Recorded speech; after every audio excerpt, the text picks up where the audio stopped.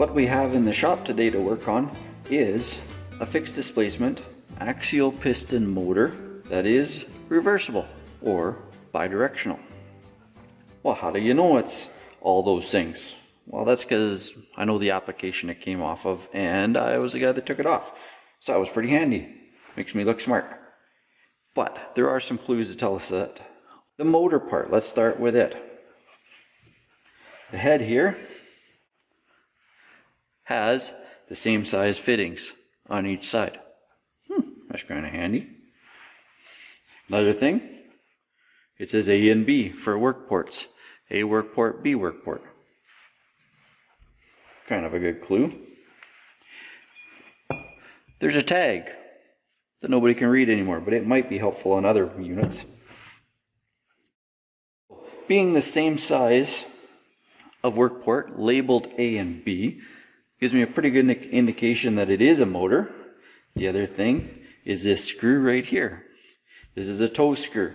When I thread that out, it hooks my A and B ports together to go up and around to the other side.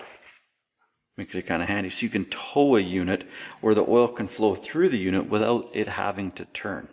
So for example, if your engine dies and you needed to pull the unit into the shop and it was either too heavy or the wheels would just skid, you would unthread this a few turns and the unit would then free roll.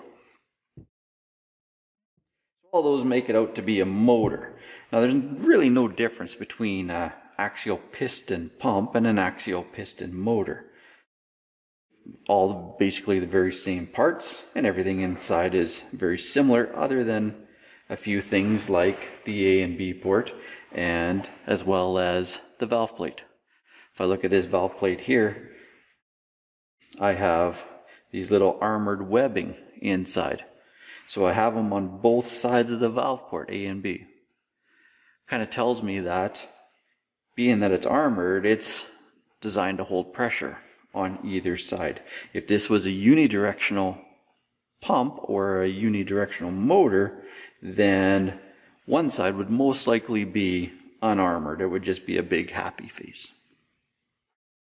The other thing is the fishtails. The fishtails point in the direction of rotation. And if I look at that, there's 4 fishtails and they point in different directions. So this unit is meant to spin clockwise or counterclockwise.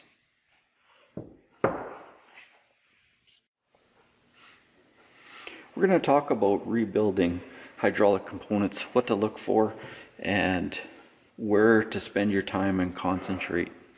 So this fixed displacement bidirectional motor, I've actually, unfortunately, already started the rebuild. I'm actually at the stage of just getting ready to do a final clean and reassembly. I have reconditioned almost all of the parts except for this washer that serves as a wear plate for my aluminum fixed displacement housing here. This wash plate is actually cast into the housing and made out of aluminum. So to withstand the forces, they just put this metal shim in there. And this shim is basically untouched. I did a very little touch up to see if it's flat, and it's as flat as I'd expect it to be. But there are some minor scratches and scuff marks from the shoes rotating on the plate. So this plate here, if this was a critical service, high tractive effort, low speed, meaning something that's heavy and is a drive and it needs a lot of torque to either break out or push or do something like that. So the motor's spinning very, very slowly with incredibly high pressure pushing on the pistons.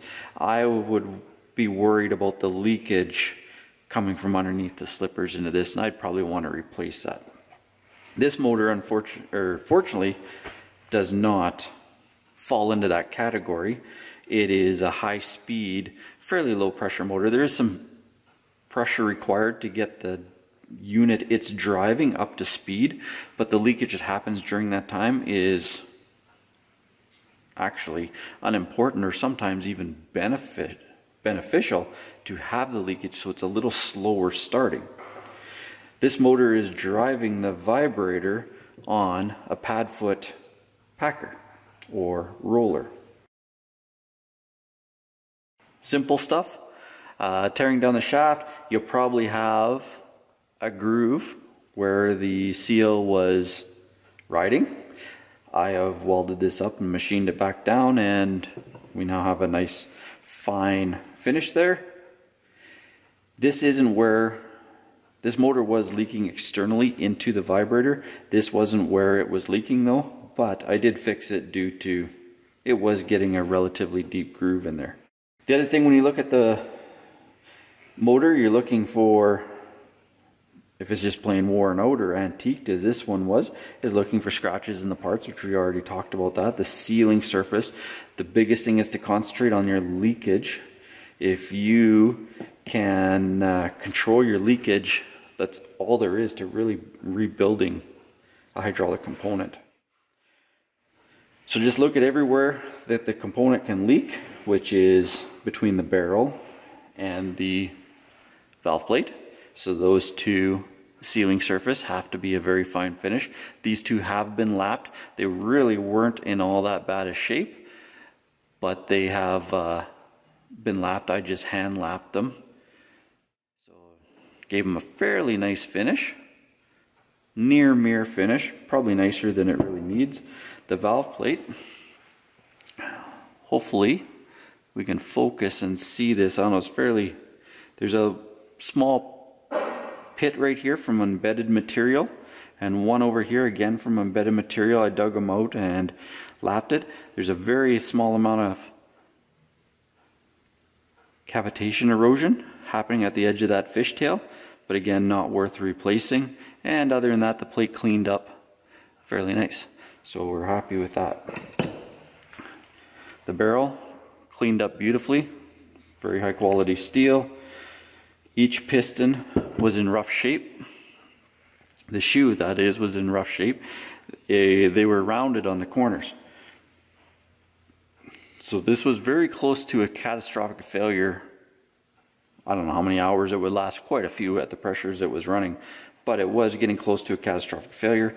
I flattened those out, increasing the surface area for the shoe to push on and limit the amount of leakage on it. So they should be okay now. Leakage between the piston ball and the shoe, not much we can do about that. They're pressed together other than feeling if there's anything going on there. It's about all you can do unless you replace them. High quality rotating assemblies, you can't buy just the piston and shoe assembly. You have to buy the whole rotating group, and this unit is obsolete, as well as probably not worth spending that kind of money on.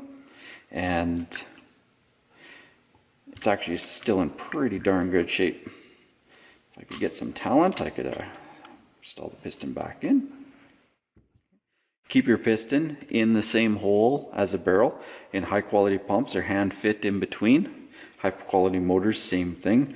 This one here, I doubt that. I doubt these are hand fit, just due to the application and the quality that this motor seems to be produced in. The housing, make sure its shape's still okay. I did have to repair the outer seal surface here. That's where it was actually leaking, was between the outside of the seal and the housing itself. Knuckle Dragon Barbarian put this seal in and damaged the housing incredibly bad, so I actually had to sleeve it. And other than that, the only other place that we, between the barrel and the piston itself, just looking for scoring. You could polish them. There is some fine grooves, and this one, I can't even measure them with my mics. They're not even 1/10 of a thou of thickness there. It's mostly just etching, I believe, from the oil, so I'm not at all worried about it. And that's it to rebuilding it. Now we just do a final clean. Cleanliness is incredibly important, way worse than for an engine.